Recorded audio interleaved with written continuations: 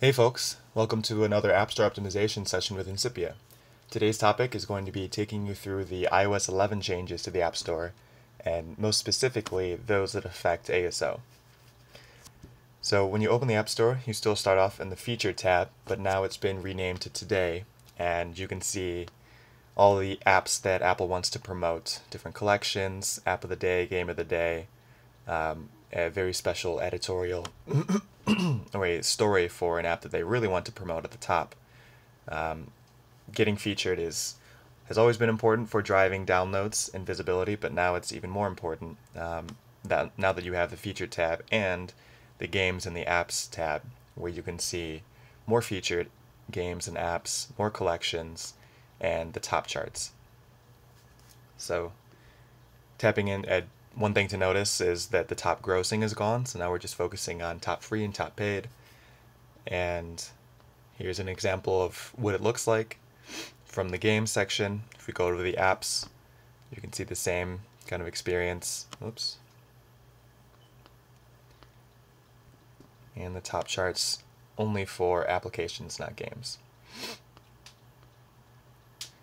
You can change your category to narrow down and filter.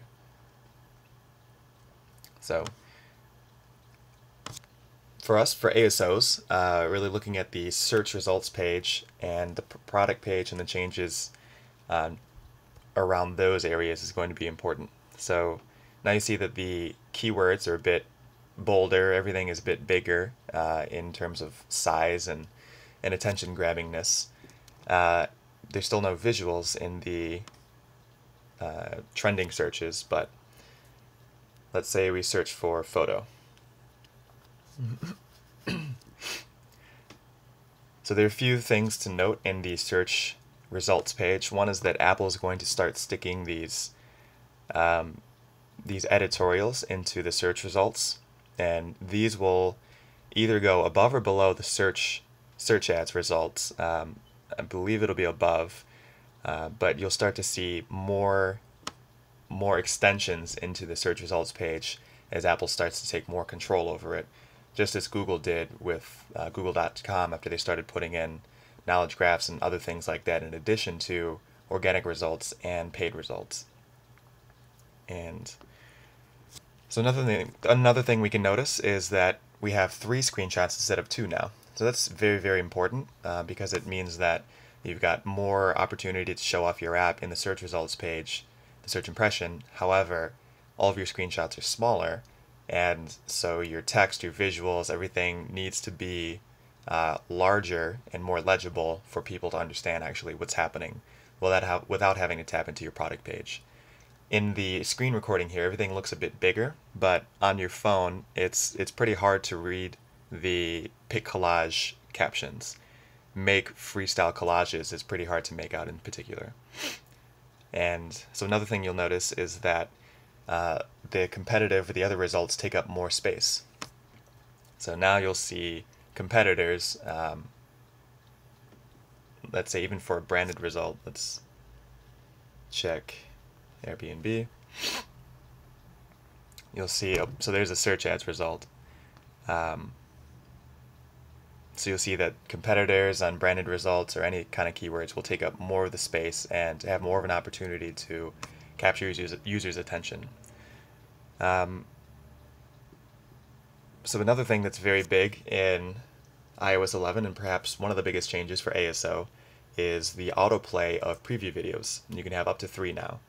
So let's find one that does have a video. So SeatGeek here has a video, and you'll see that it begins to autoplay. And it will autoplay through the completion of the video. And if the second result, Ticketmaster here, has a video, then as soon as SeatGeek's video stops playing, Ticketmaster's video will also start to play. And if we sit and stay on the screen, then the videos will continuously loop back and forth between each of them.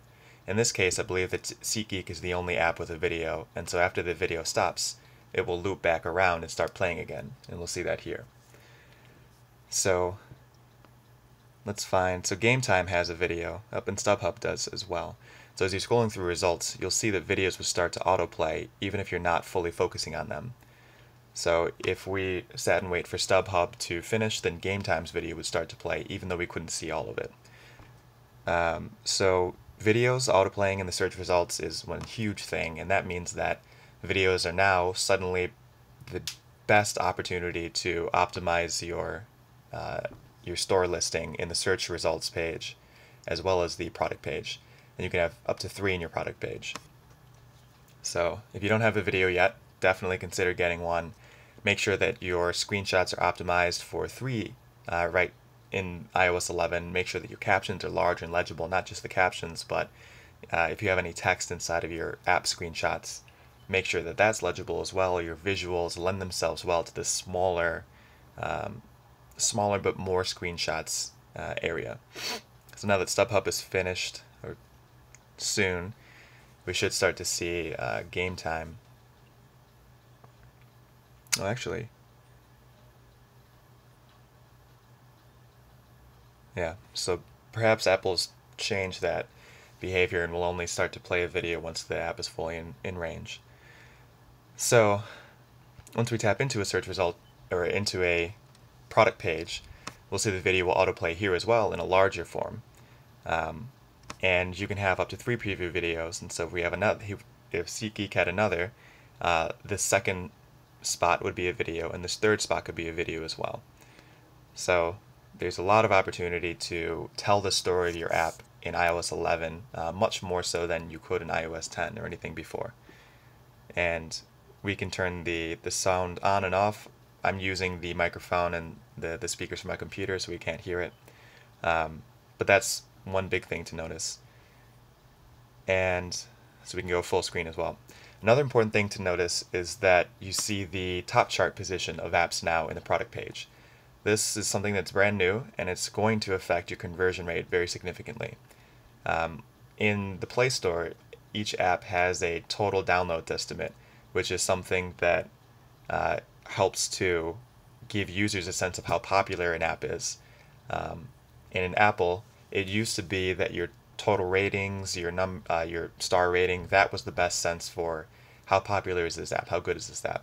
Now we can see the top chart rank specifically in the app, the product page, and that's going to tell users, is this a popular app? Should I download this? Or is there social proof behind it?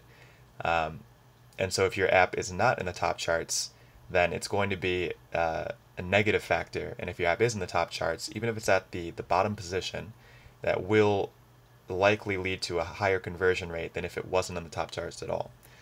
So using acquisition campaigns to drive your downloads up is going to be even more of a factor, not just for improving your algorithmic appeal and saying to Apple, we're a popular app, we have a lot of people downloading, but also in terms of conversion rate in iOS 11.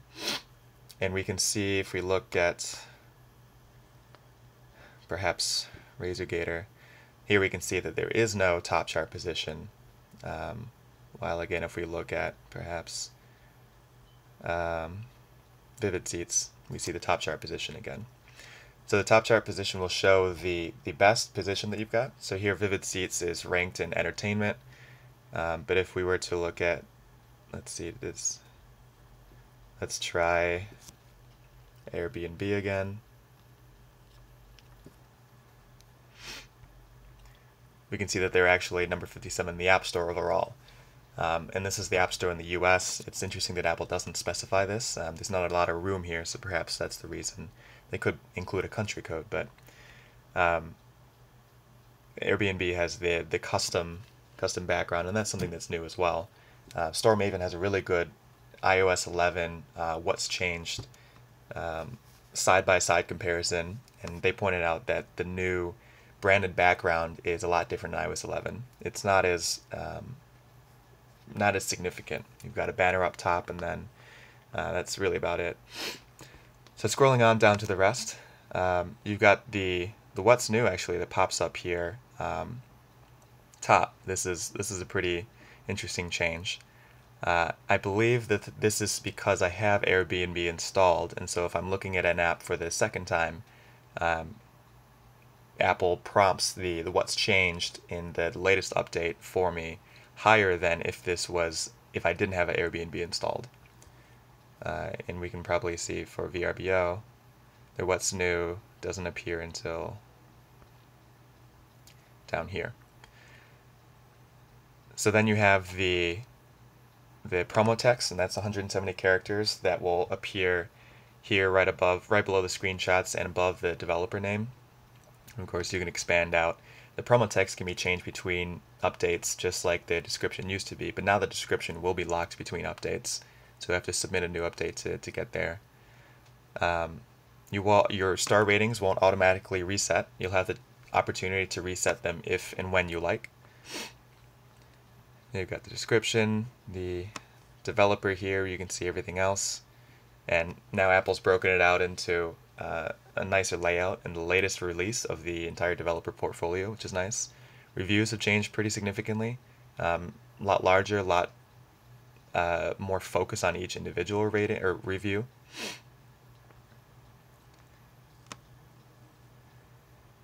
And then what's new, and we've got the related, and you may also more from the developer, and you may also like the related down here as well. So one thing that isn't pictured here that will be happening in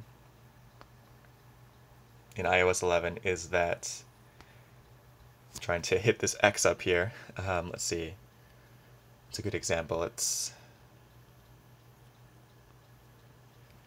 in-app purchases will show in the, well, Monument Valley is not.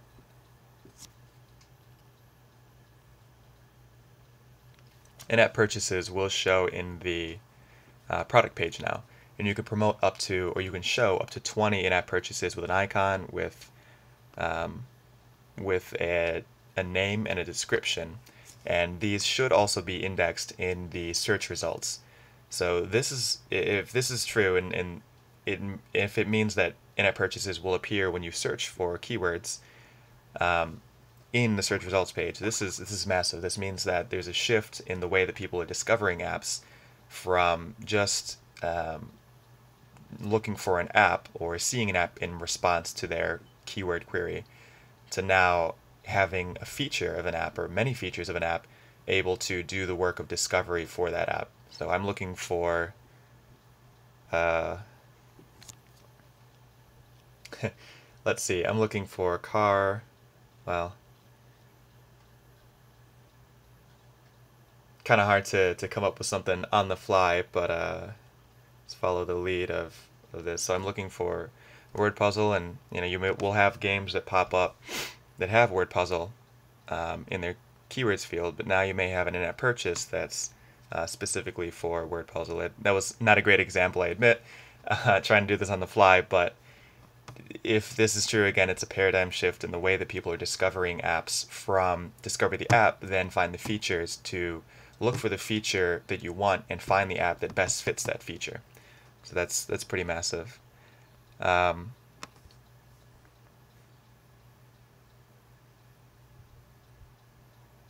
it's also seems to be a bit slower to load the rest of the product page now, which is pretty interesting. So another thing that you'll see is for some apps that are more popular, like for example Facebook, you'll see their developer page pop up here. So developer Facebook Inc. These are the apps that they have, but you'll start to see again more additional pieces of content and results other than apps themselves appear in the search results, and that's a pretty big shift in the way that the search results page has worked. It's not just, again, it's following the lead of other products like Google, where they've started off with one very specific use case for their search engine, their search results page. It's here we'll find you the best results for your keywords. Now we're trying to predict what it is that you're looking for and give you additional information and add to your experience by sticking more things into the search results page to help you, or to push our apps and our products from Apple's perspective. So to recap, the biggest changes for iOS 11 will be the autoplay of videos in the product page or the search results page, the move from 2 screenshots to 3 screenshots, the increase or the larger importance on in-app purchases, both as a way to convert users in your page, where you're looking and you'll see icon, name, description of up to 20 in-app purchases, and they will also likely show up in the search results page, as well as this top chart data point that shows up here in the product page. Oh, and I didn't even comment on the subtitle. So the subtitle is going to be right under your developer name. Let me see if I can find one with a good subtitle. The subtitle is, your app name will now be limited to 30 characters. Your subtitle will be, and Apple has these awful category pictures that are really stretched out, strange images. So here's an example. So your name will be maximum 30 characters. Your subtitle will be maximum 30 characters as well, meaning you have 60 characters overall for your new title. Your keywords field, 100 characters. And then your in-app purchases. We know that those have already been indexing in terms of exact match, but it's possible that Apple will now allow you to index partial words from your in-app purchase names, but the promo text will not be indexed. The description should not be indexed by all intents and purposes. So you do have more metadata to work with in terms of keywords. But the subtitle looks like will take the place of the top chart of the category of an app. And you can see Pic Collage has education as its category, but Photolab has a subtitle set here. Magic transformations in a cutoff. Doesn't look like there's InstaSize. Looks like they have a subtitle as well. So that's an additional opportunity, not just for keywords, but for conversion rate, getting people to understand what your app is all about. But just like the title, you want to make sure that it's either not truncated or the most important words and phrases and comments are located at the front end of the subtitle. So that's it for now. Stay tuned for more videos from Incipia and for lots more insights and best practices into how to optimize your app for the new iOS 11 experience. Incipia mobile UA firm in Germany, Berlin feature are going to be, or we're working on an ebook, the Advanced App Store Optimization book, where we've got over 300 pages thus far of how to do App Store optimization both for Google Play and iOS. And we're really going to be focusing on iOS 11 to help you understand what the changes are prior to launch, as well as how to optimize once iOS 11 has launched for these new changes. So go to asostack.com and you'll be able to sign up for the book, or Incipia will keep you posted. Follow along with our social and check out our blog, incipia.co/blog, and or incipia.co/posts, I believe. Sign up for our newsletter. We send it out on a weekly basis with good articles from across the web, as well as anything that we've published, and we'll see you real soon. Thanks for watching.